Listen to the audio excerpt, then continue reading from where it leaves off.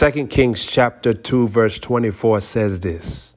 2 Kings chapter 2, verse 23 and 24. It says that Elisha went up to Bethel, and as he was walking along the road, some boys, they came forth out of the city and mocked him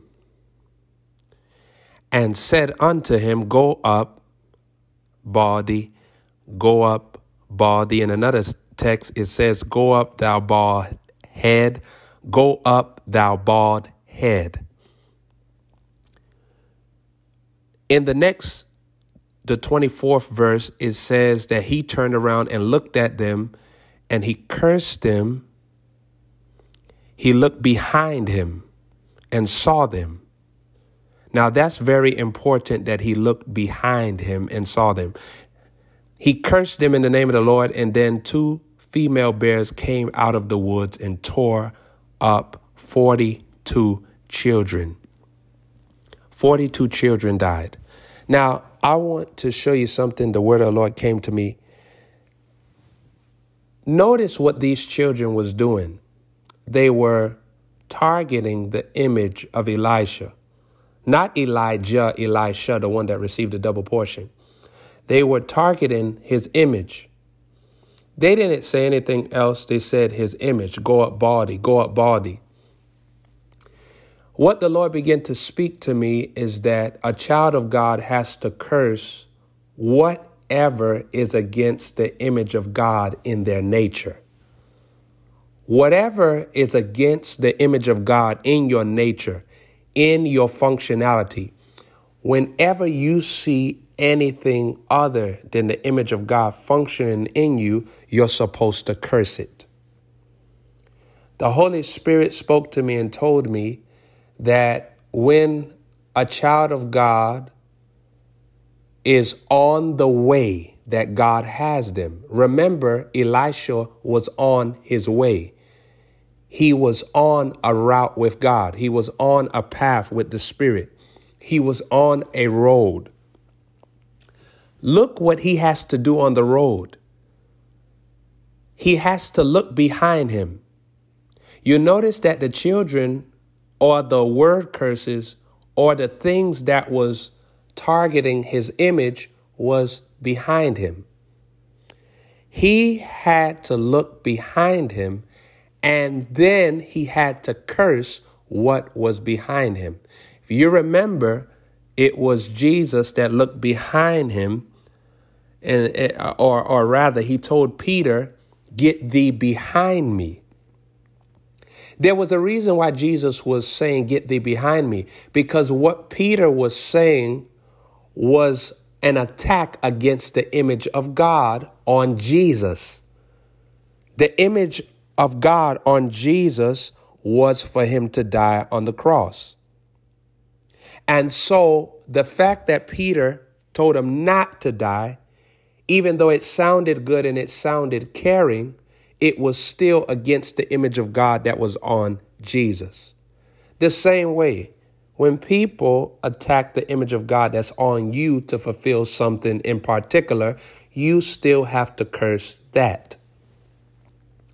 God called you to be in the midst of a place for 5 months and not speak to anyone, and you have an Elizabeth assignment. You have to curse anyone that tells you, come out to meet me at this location or come out to meet me at this location, because that's against the image of God for you. When the word said that Elisha looked behind him, it shows you that this is the location of word curses. Word curses always bring you backwards. It brings you backwards financially. It brings you backwards emotionally. It brings you backwards.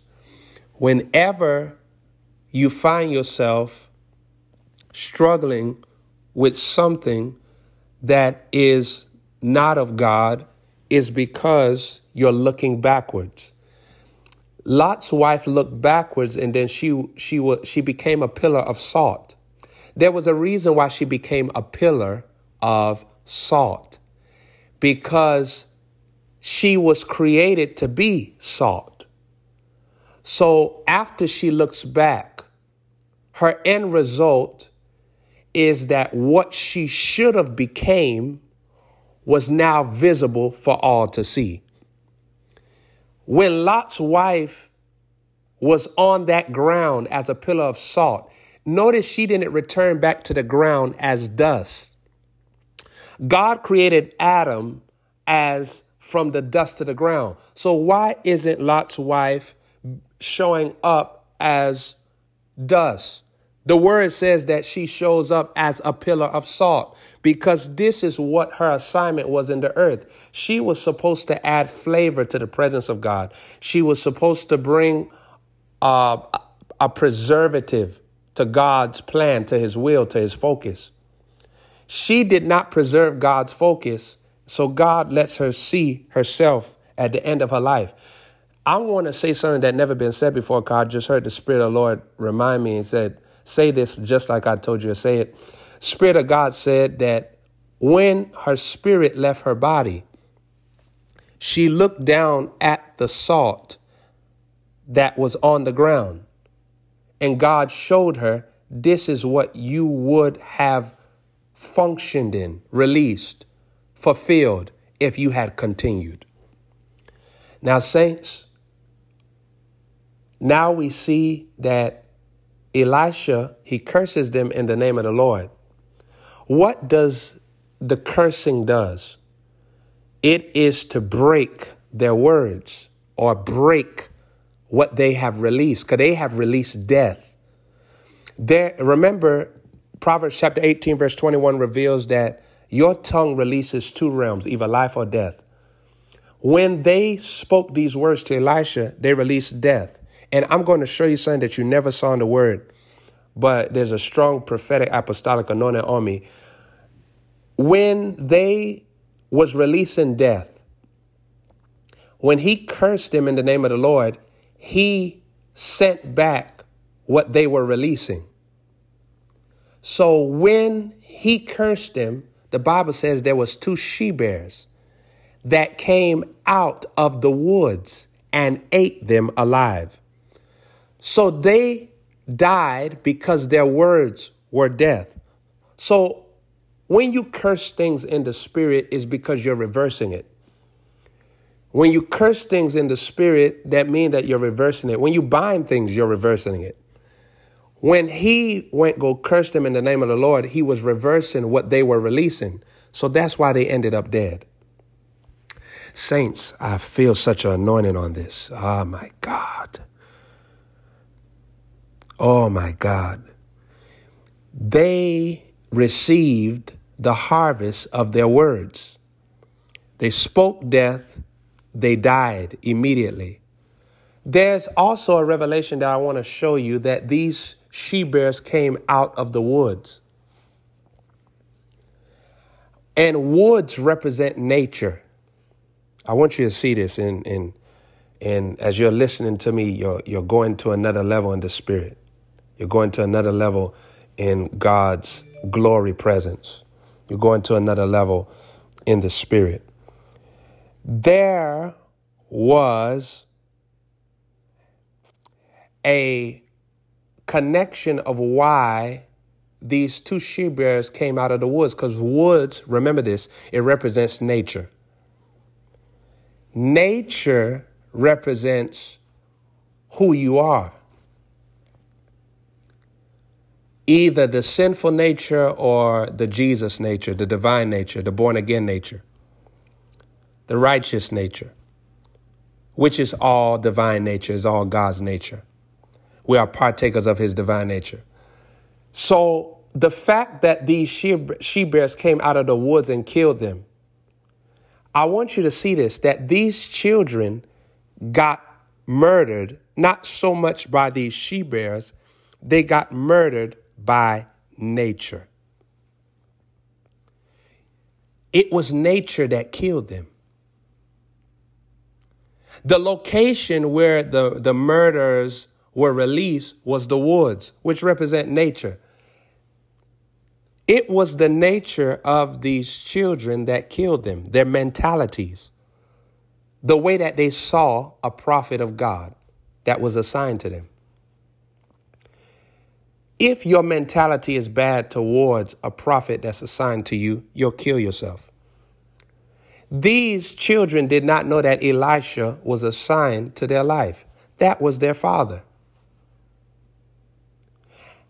They spoke death and killed themselves. They did not see that it was going to be the nature that they had inside of them that would be their own downfall. It wasn't so much the she-bears that killed them. The real she-bears was their mindset. My God. The real she-bears was their perception.